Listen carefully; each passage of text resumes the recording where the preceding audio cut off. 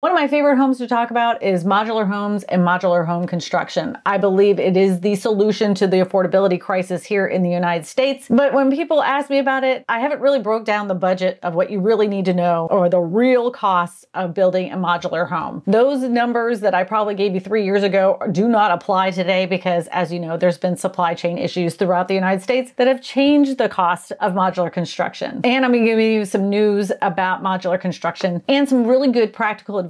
So if you are in the market of getting a modular home, you have this knowledge to take with you. But if you're still confused on what the difference between a modular home or a manufactured home or a stick-built home is, let's just jump over here and I'm going to explain it to you right now.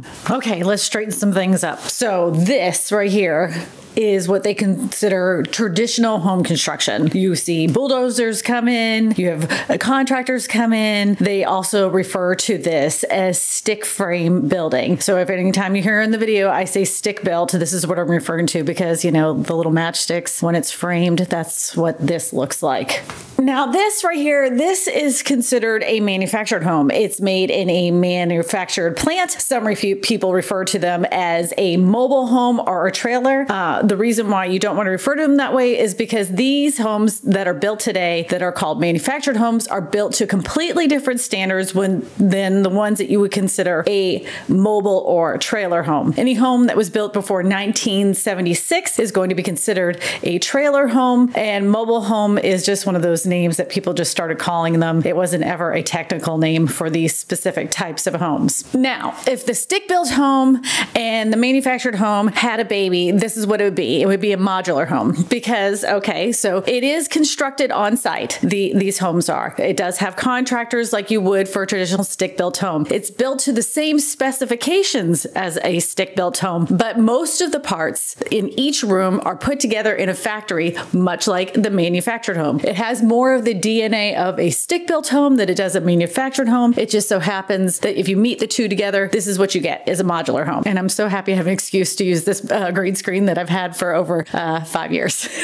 All right. Now we got that out of the way, let's talk about the prices, because that's what you're really here for. The real cost of modular homes are way different than they were 3 years ago. Just to have it delivered, it costs between $5,000 and $15,000. To have your land repaired, that can be between $1,250 to $4,500. Your foundation, this is going to be depending on how much concrete costs, that can be between $4,000 to $10,000, and it can even go up from there. To have the installation of the house put in with the contractors that are putting your house together, that can cost as little as $25,000, but up to $50,000.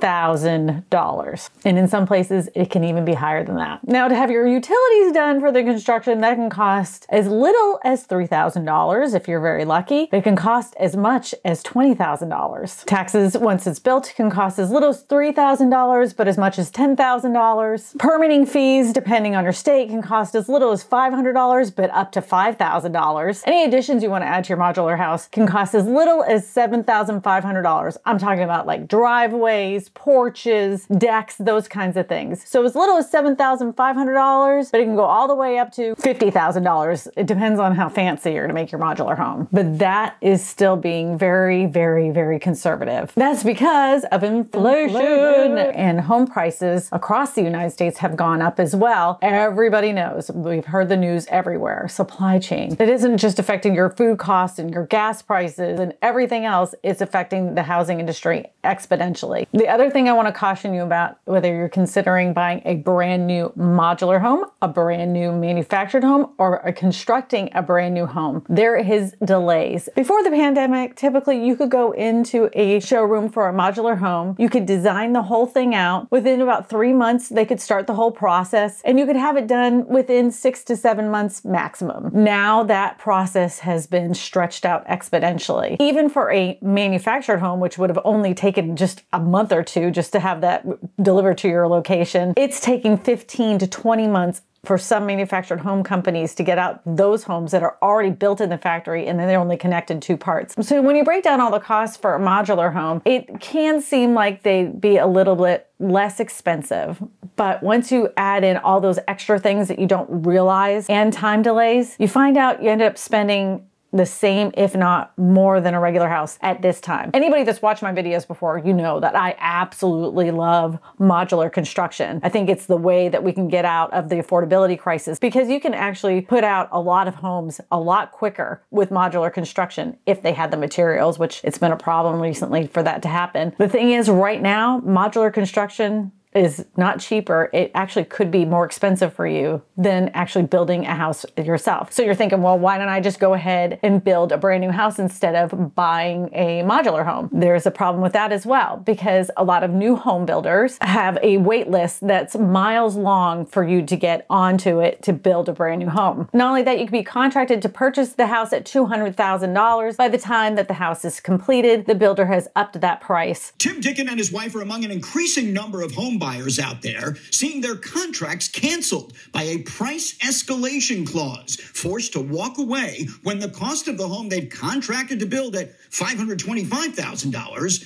soared to more than $700,000. And you didn't plan for that. And as a builder, they're not going to take the loss of $50,000 because it took them longer to get those materials to the location itself. It really stinks right now. That's just the way that home building has been going lately, and the builders have to regain that money back. But that's no different with modular construction as well. If you read the fine print in all of these contracts, it says that if the building materials have increased in price, that price goes on to the consumer, not to the builder, and they can do it. Now, here's a warning sign though. If the modular construction company that you're working with is asking for a large sum of money ahead of time to hold your spot, that's a red flag. They shouldn't be asking for anything more than a small deposit, depending on the price of the home itself. Now, you want to make sure that that deposit is refundable as well, and have it in writing, because if they can't deliver the product that they promised you within that time frame, you want to be able to get every single penny back from them. Now, some contracts and some modular home companies, they're going to say, you put down this deposit, it's non-refundable, because you're making your own modifications to their specific floor plans. You're going to have to weigh that out if that's something that you really want to do. Another thing too is if you're working with a modular home company and you don't have a lot of referrals from that modular home company, or you don't know anybody else that has owned a home from them, that's another thing that you need to really consider. Always check out these reviews. I've said it in many videos beforehand. A lot of modular home companies are startups and they only have computer renderings of the house itself. If you're unsure if it's a computer rendering, take the picture itself, blow it up really big, and then you can really start seeing that it's actually a computer image. And if the salesperson cannot provide you with real photos of the house on the outside and the inside, that is another thing you really need to be cautious of. Now, I've had a bunch of phone calls recently about some modular home companies that say that you can buy the modular home from them, but you're going to have to rent the land underneath it. There's a place out of Texas that is doing that. To me, that's something you should be very cautious of, because at any time they could raise the rent for that specific piece of land and you only own a house. The type of loan that you would get for that specific modular home, since the land is rented, would be considered a chattel loan, and your interest rate on that is going to be a lot higher as well. Now, just here recently, I had gotten a call from somebody that was asking me about what was called a modular hybrid, which it really wasn't a modular and it really wasn't a manufactured home. So they were telling me on the phone. What they said was that they were taking a manufactured home, but bringing it up to modular specifications. Now, if you want a true modular home that doesn't come with a tag and doesn't have a HUD sticker that's sitting in the breaker box itself, ask them, what do you mean by a hybrid or a manufactured home that's built to modular standards? Ask them if it's actually going to come with a tag. The reason I say that is because the type of home insurance that you're going to be getting for this house is going to be different for those two specific homes. Not only that, when you go to get your loan, it's going to make a difference as well, because if you're getting a manufactured home, that loan packages for a manufactured home are going to be different for a modular home. A modular home will finance just like a traditional stick-built home when you're building it brand new, even when you go to resale. Not only that, in your tax records, you do want it to say that it is a modular home, because for resale value, people want to know that they're buying a modular home that's built to stick-built standards. When people are buying a manufactured home, they know that they're buying a HUD certified home. It's completely different and built to completely different building codes. So with this hybrid, you want to make sure that it doesn't have the tag on it and it doesn't have a license plate that needs to be registered. Two totally different products. So if they're trying to sell you on a hybrid, have them